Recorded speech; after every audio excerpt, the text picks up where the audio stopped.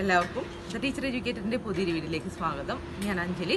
നമ്മൾ ഇന്ന് പേഴ്സണാലിറ്റി എന്നാൽ എന്ത്, how to measure personality or how to assess personality, നമുക്ക് എങ്ങനെ ഒരു വ്യക്തിത്വം മനസ്സിലാക്കിയെടുക്കാൻ പറ്റും, അതിനുപയോഗിക്കുന്ന സബ്ജക്റ്റീവ് ആൻഡ് ഒബ്ജക്റ്റീവ് മെത്തേഡ്സിനെ കുറിച്ചാണ് പഠിക്കുന്നത്. നമുക്ക് ഡീറ്റെയിൽ ആയിട്ടുള്ള വീഡിയോ കാണാം.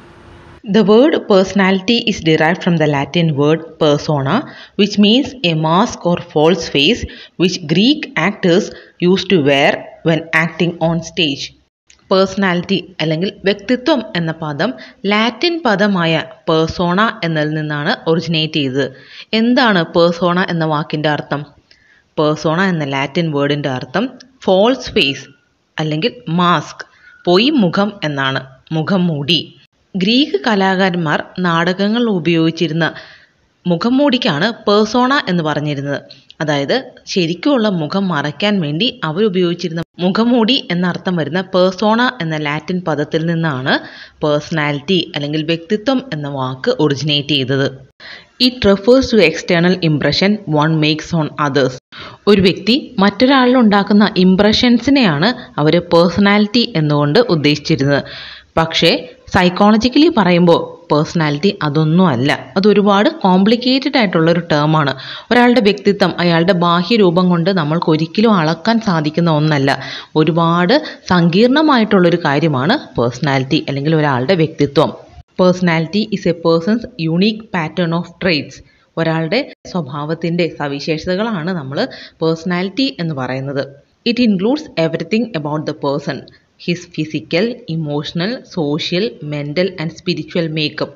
ഒരാളുടെ എല്ലാ കാര്യങ്ങളും, അയാളുടെ വൈകാരികവും സാമൂഹികവും ശാരീരികവും മാനസികവും ആത്മീയവുമായിട്ടുള്ള എല്ലാ കാര്യങ്ങളുടെയും കൂടെ ഒത്തുചേർന്ന ഒരവസ്ഥയെയാണ് നമ്മൾ പേഴ്സണാലിറ്റി അല്ലെങ്കിൽ അയാളുടെ വ്യക്തിത്വം എന്ന് പറയുന്നത്.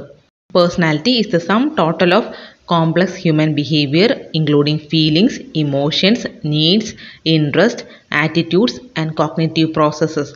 ഒരു സങ്കീർണമായിട്ടുള്ള കാര്യമാണ് ഒരാളുടെ വ്യക്തിത്വം. അത് എന്തൊക്കെ വരുന്നുണ്ട്? ഒരു വ്യക്തിയുടെ ബിഹേവിയർ, അയാളുടെ പെരുമാറ്റം എങ്ങനെയാണ്, ഫീലിങ്സ് ആൻഡ് ഇമോഷൻസ്, വികാരങ്ങൾ എങ്ങനെയാണ്, നീഡ്സ്, അയാളുടെ ആവശ്യങ്ങൾ എന്തൊക്കെയാണ്, ഇൻട്രസ്റ്റ്, താല്പര്യങ്ങൾ ഏതെല്ലാം കാര്യങ്ങളിലാണ്, ആറ്റിറ്റ്യൂഡ്സ്, എന്ത് മനോഭാവമാണ് അയാൾക്കുള്ളത്, ആൻഡ് കോഗ്നിറ്റീവ് പ്രോസസ്സ്, വൈജ്ഞാനിക പ്രക്രിയകൾ എങ്ങനെയൊക്കെയാണ് അയാൾ ചിന്തിക്കുന്നത്, പെരുമാറുന്നത്, ഇതെല്ലാം കൂടെ ചേർന്നിട്ടാണ് ഒരാളുടെ പേഴ്സണാലിറ്റി നമ്മൾ അസസ് ചെയ്യുന്നത്. അയാളുടെ വ്യക്തിത്വം എന്തിനെയൊക്കെ ആശ്രയിച്ചിട്ടാണ്? അയാളുടെ feelings, emotions, behaviours, needs, interest, attitudes and cognitive processes. അപ്പോൾ നമുക്ക് പേഴ്സണാലിറ്റി എന്താണെന്ന് പറയാം. It is the sum total of a person's physical, emotional, social, mental and spiritual makeup. അടുത്തതാണ് measurement of personality or assessment of personality. നമ്മൾക്ക് ഒരു വ്യക്തിയുടെ വ്യക്തിത്വത്തെ എങ്ങനെ മനസ്സിലാക്കാം, എങ്ങനെ അളക്കാം എന്നത്. അതിന് 3 മെത്തേഡ്സാണ് സാധാരണയായിട്ടുള്ളത്. Subjective methods, objective methods and projective methods. ഈ 3 വ്യത്യസ്ത രീതികളിൽ നമുക്കൊരാളുടെ വ്യക്തിത്വം മനസ്സിലാക്കാൻ സാധിക്കും. ഇത് ഓരോന്നും നമുക്ക് ഡീറ്റെയിൽഡ് ആയിട്ട് പഠിക്കാം. ഫസ്റ്റ് വൺ, സബ്ജക്റ്റീവ് മെത്തേഡ്സ്, ആത്മനിഷ്ഠമായ രീതികൾ. എന്താണ് സബ്ജക്റ്റീവ് മെത്തേഡ് എന്ന് പറയുന്നത്? ഈ മെത്തേഡുകളുടെയൊക്കെ പ്രത്യേകത എന്താണെന്ന് വെച്ചാൽ, ഇത് ആരാണോ ഒരാളുടെ പേഴ്സണാലിറ്റി അസസ് ചെയ്യുന്നത് അയാളെയും കൂടെ ആശ്രയിച്ചിട്ടാണ് ഇതിൻ്റെ റിസൾട്ട് വരുന്നത്. അതായത് ഞാൻ അസസ് ചെയ്യുന്ന പോലെ ആയിരിക്കില്ല ഒരാളുടെ വ്യക്തിത്വം അസസ് ചെയ്യുന്നത്. സബ്ജക്റ്റീവ് മെത്തേഡ് എന്ന് പറയാനുള്ള കാരണം ഇതെല്ലാം സബ്ജക്റ്റീവാണ്, ആത്മനിഷ്ഠമായ രീതിയിലാണ്, ഓരോ വ്യക്തികൾക്കും അധിഷ്ഠിതമായിട്ടാണ് ഈ മെത്തേഡ്സ് യൂസ് ചെയ്തിരിക്കുന്നത്. ഞാൻ ഒരു വ്യക്തിയുടെ പേഴ്സണാലിറ്റി അസസ് ചെയ്യുന്ന അതേ രീതിയിലായിരിക്കില്ല മറ്റൊരാൾ അസസ് ചെയ്യുന്നത്. അത് എൻ്റെ പേഴ്സണാലിറ്റിയും എൻ്റെ ക്യാരക്ടറിനെയും എൻ്റെ ഇമോഷണൽ സ്റ്റേറ്റിനെയും ഒക്കെ ഡിപ്പെൻഡ് ചെയ്തിട്ടായിരിക്കും ഞാൻ അസസ് ചെയ്യുന്നത്. അതുപോലെ ആയിരിക്കില്ല മറ്റൊരാൾ ചെയ്യുമ്പോൾ. അതുകൊണ്ടാണ് ഈ മെത്തേഡ്സിനെ സബ്ജക്റ്റീവ് മെത്തേഡ്സ് എന്ന് പറയുന്നത്. ഏതൊക്കെയാണെന്ന് നോക്കാം. Observation, case study, interview, anecdotal records and cumulative records. ഇത്രയും മെത്തേഡ്സാണ് നമ്മൾ സബ്ജക്റ്റീവ് മെത്തേഡ്സിൽ പഠിക്കാനുള്ളത്. ഏതൊക്കെയാണ്? ഒബ്സർവേഷൻ അല്ലെങ്കിൽ നിരീക്ഷണം, കേസ് സ്റ്റഡി ഏക വ്യക്തി പഠനം, ഇൻ്റർവ്യൂ അഭിമുഖം, അനക്ഡോട്ടൽ റെക്കോർഡ്സ് ഉപാഖ്യാന രേഖ, ക്യുമുലേറ്റീവ് റെക്കോർഡ്സ് സഞ്ചിത രേഖ. ഇതൊക്കെയാണ് subjective methods for measuring personality. ഒരാളുടെ വ്യക്തിത്വം അളക്കാൻ ഉപയോഗിക്കുന്ന സബ്ജക്റ്റീവ് മെത്തേഡ്സ് അല്ലെങ്കിൽ ആത്മനിഷ്ഠമായ രീതികൾ ഏതൊക്കെയാണ്? ഒബ്സർവേഷൻ അല്ലെങ്കിൽ നിരീക്ഷണം, കേസ് സ്റ്റഡി ഏക വ്യക്തി പഠനം, ഇൻ്റർവ്യൂ അഭിമുഖം, അനിക്ഡോട്ടൽ റെക്കോർഡ്സ് ഉപാഖ്യാന രേഖ, ക്യുമുലേറ്റീവ് റെക്കോർഡ്സ് സഞ്ചിത രേഖ. സബ്ജക്റ്റീവ് മെത്തേഡ്സിൻ്റെ ഡീറ്റെയിൽഡ് ആയിട്ടുള്ള വീഡിയോയുടെ ലിങ്ക് ഡിസ്ക്രിപ്ഷൻ ബോക്സിൽ കൊടുത്തിട്ടുണ്ട്. നിങ്ങൾ ഡിസ്ക്രിപ്ഷൻ ബോക്സ് ചെക്ക് ചെയ്യുക. അടുത്തത് ഒബ്ജക്റ്റീവ് മെത്തേഡ്സ്. ഒരു വ്യക്തിയുടെ പേഴ്സണാലിറ്റി അസസ് ചെയ്യാൻ അല്ലെങ്കിൽ മെഷർ ചെയ്യാൻ വേണ്ടി നമ്മൾ ഉപയോഗിക്കുന്ന ഒബ്ജക്റ്റീവ് മെത്തേഡ്സ് അല്ലെങ്കിൽ നിഷ്പക്ഷമായിട്ടുള്ള മാർഗങ്ങൾ ഏതൊക്കെയാണെന്ന് നോക്കാം. The important objective methods are questionnaire, inventory, rating scale, checklist, situational test and sociometry. നമുക്കിനി ഇത് ഓരോന്നും ഡീറ്റെയിൽഡ് ആയിട്ട് പഠിക്കാം. ഫസ്റ്റ് വൺ questionnaire അല്ലെങ്കിൽ ചോദ്യാവലി. Questionnaire is a device for securing answers to questions by using a form which the respondent fills in himself. ചോദ്യാവലിയിൽ കുറച്ച് ചോദ്യങ്ങൾ നമ്മൾ ആരുടെ പേഴ്സണാലിറ്റിയാണോ അസസ് ചെയ്യേണ്ടത് അയാൾക്ക് കൊടുക്കും.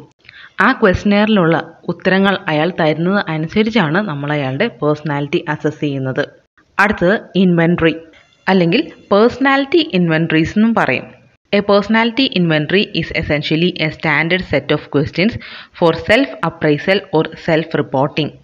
It consists of statements or questions about personal characteristics, feelings, worries, fears, preferences, lack of confidence and the like.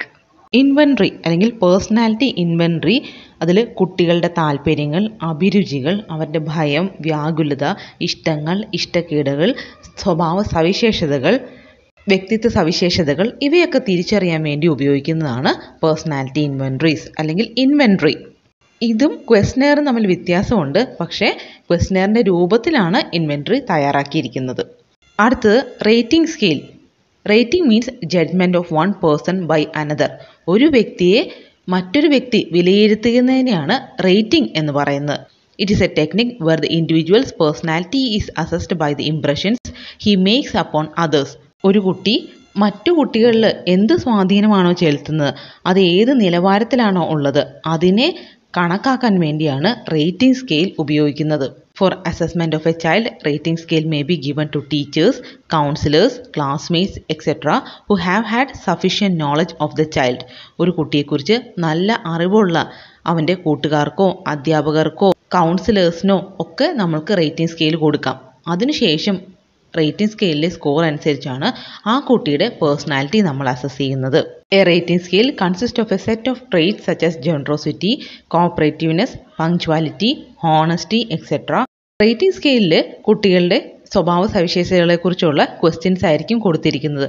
Usually the degrees in the rating scale R indicated by numbers 1 to 3, 1 to 5 or 1 to 7, comprising of 3 point, 5 point and 7 point scale. നമ്മൾ point wise ആയിട്ടാണ് rating സ്കെയിലിൽ rate കൊടുക്കുന്നത്. അതിൽ different types of rating സ്കെയിലുണ്ട്. 3 point, 5 point, 7 point ഇങ്ങനെയൊക്കെ. 7 point സ്കെയിലിലാണെങ്കിൽ 1 തൊട്ട് 7 വരെയുള്ള rate നമുക്ക് കൊടുക്കാം. ഇതിനെ ഡിപ്പെൻഡ് ചെയ്താണ് നമ്മളൊരു കുട്ടിയുടെ പേഴ്സണാലിറ്റി അസസ് ചെയ്യുന്നത്. അടുത്തത് check list. A cheque list is A selected list of words, phrases or sentences following which an observer records a check to denote the presence or absence of whatever being observed. Check ലിസ്റ്റിൽ എന്താണ് കൊടുത്തിരിക്കുന്നത്? കുറച്ച് statements കൊടുത്തിട്ടുണ്ടായിരിക്കും, അല്ലെങ്കിൽ വേർഡ്സോ ഫ്രേസസോ സെൻറ്റൻസസോ കൊടുത്തിട്ടുണ്ടായിരിക്കും.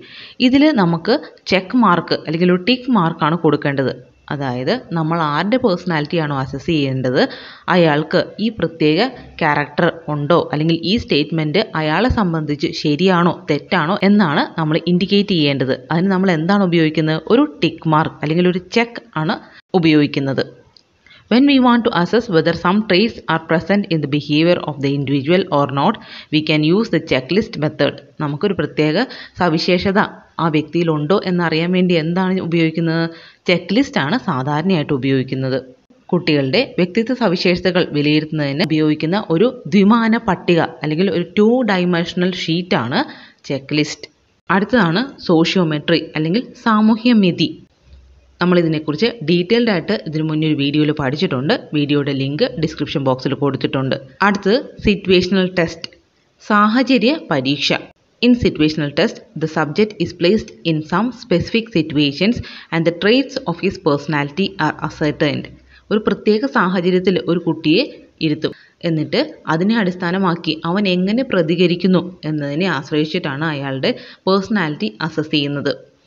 The situations are artificially created in which The individual is expected to perform acts related to personality traits under testing. ആ പ്രത്യേക സാഹചര്യത്തിൽ കുട്ടികൾ എങ്ങനെ പ്രതികരിക്കുന്നു അതിനെ ആശ്രയിച്ചിട്ടാണ് നമ്മൾ അയാളുടെ പേഴ്സണാലിറ്റി അസസ് ചെയ്യുന്നത്. അതിനാണ് സിറ്റുവേഷണൽ ടെസ്റ്റ് എന്ന് പറയുന്നത്. Objective methods four assessing personality or measuring personality. ഒരു വ്യക്തിയുടെ വ്യക്തിത്വം അളക്കാൻ ഉപയോഗിക്കുന്ന നിഷ്പക്ഷമായിട്ടുള്ള മാർഗങ്ങൾ ഏതൊക്കെയാണെന്നാണ് നമ്മൾ പഠിച്ചത്. ഏതൊക്കെയാണ്? Questionnaire, inventory, rating scale, check list, situational test and sociometry. അടുത്തതാണ് പ്രൊജക്റ്റീവ് ടെക്നിക്സ് അല്ലെങ്കിൽ പ്രക്ഷേപണ തന്ത്രങ്ങൾ. അത് നമുക്ക് ഡീറ്റെയിൽഡ് ആയിട്ട് അടുത്ത വീഡിയോയിൽ പഠിക്കാം. അപ്പോൾ നമ്മൾ ഈ വീഡിയോയിൽ എന്താണ് പേഴ്സണാലിറ്റി എന്ന് പഠിച്ചു. എങ്ങനെയാണ് പേഴ്സണാലിറ്റി എന്നുള്ള വാക്ക് ഡിറൈവ് ചെയ്ത്, അത് ലാറ്റിൻ പദമായ പേഴ്സോണ എന്നതിൽ നിന്നാണ് ഡിറൈവ് ചെയ്തിരിക്കുന്നത്.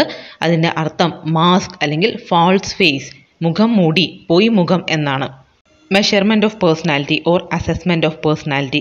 ഒരു വ്യക്തിയുടെ വ്യക്തിത്വം അളക്കാൻ വേണ്ടി ഉപയോഗിക്കുന്ന മാർഗങ്ങൾ ഏതൊക്കെയാണെന്ന് നമ്മൾ പഠിച്ചു. 3 മെത്തേഡ്സ് ആണ് ഉള്ളത്. Subjective methods, objective methods and projective techniques.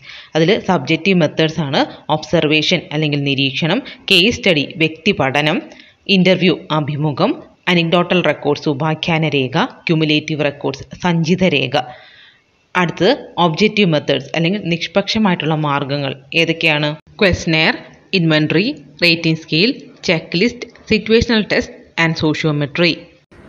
ഈ ടോപ്പിക്ക് വ്യക്തമായിട്ട് മനസ്സിലായെന്ന് വിചാരിക്കുന്നു. കൂടുതൽ വീഡിയോകൾക്കായിട്ട് the teacher educator channel subscribe ചെയ്യുകയും നോട്ടിഫിക്കേഷൻസിനായിട്ട് ബെല്ലൈക്കണിലെ ഓൾ ഓപ്ഷൻ പ്രസ് ചെയ്യുക.